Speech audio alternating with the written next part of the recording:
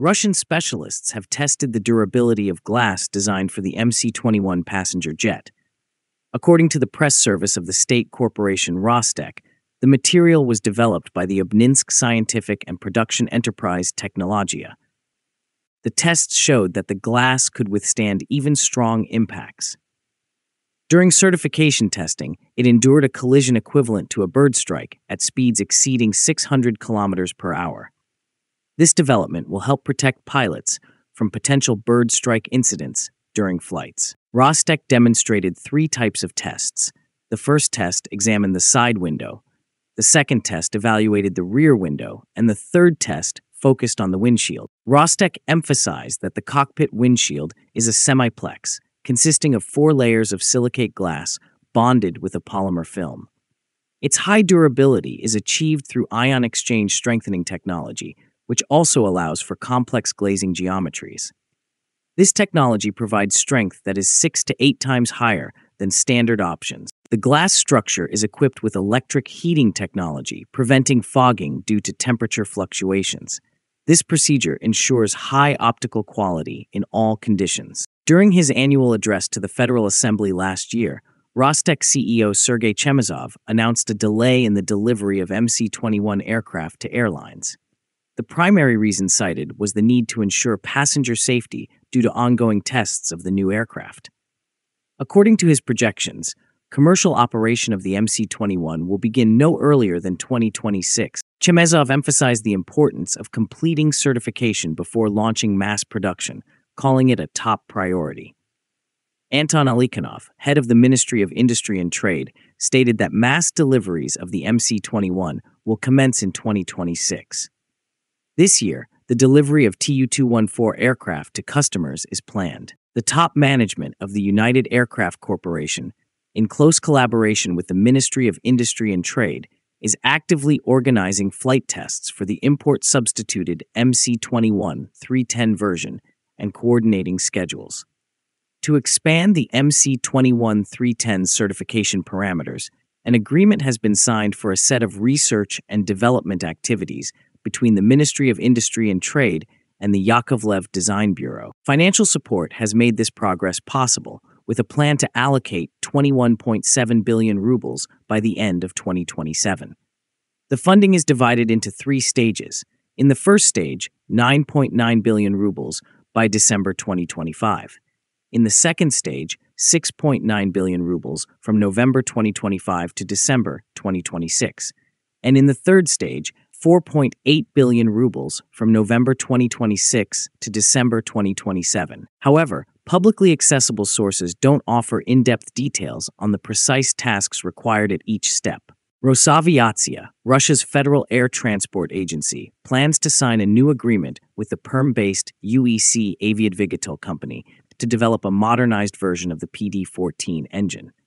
The main goal of this upgrade is to adapt the engine to low-temperature conditions to prevent ice formation. According to Andrei Velichko, head of the Aviation of Russia portal, this contract aims to enhance the MC-21's functionality, including integrating new systems and equipment while improving operational performance.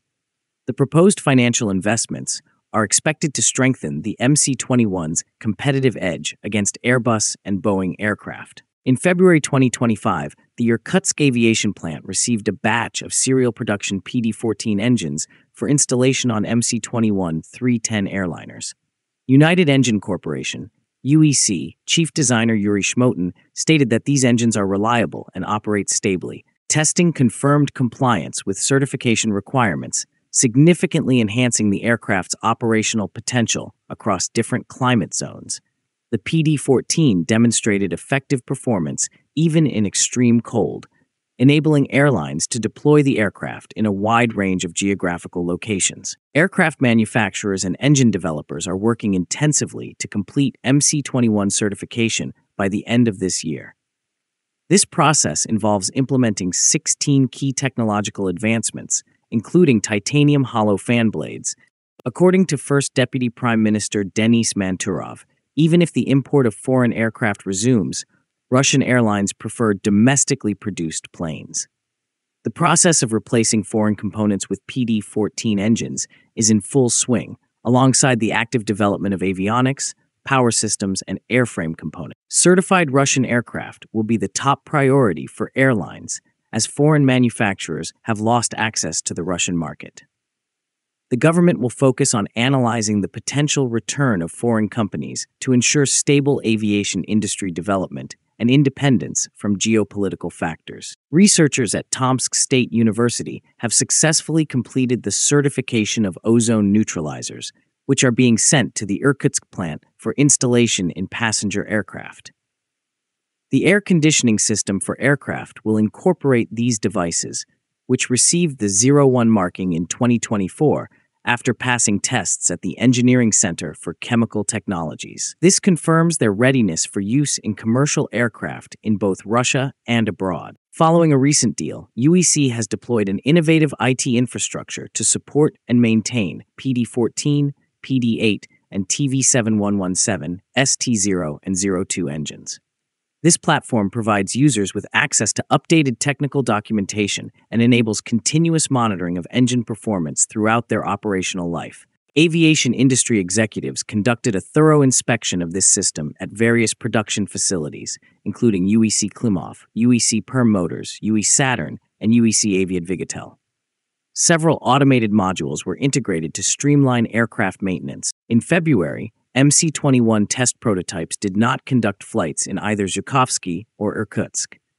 In collaboration with the Gromov Flight Research Institute, experts from Yakovlev's Flight and Research Complex are conducting ground tests in Zhukovsky to evaluate the MC-21's resistance to lightning strikes.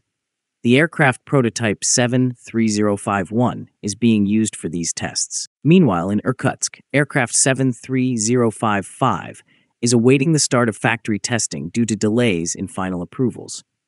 At the Irkutsk aviation plant, another MC-21 prototype, registered as 73057, is undergoing system functionality checks. Now, do you still think MC-21 schedules can be met? Let us know in the comments.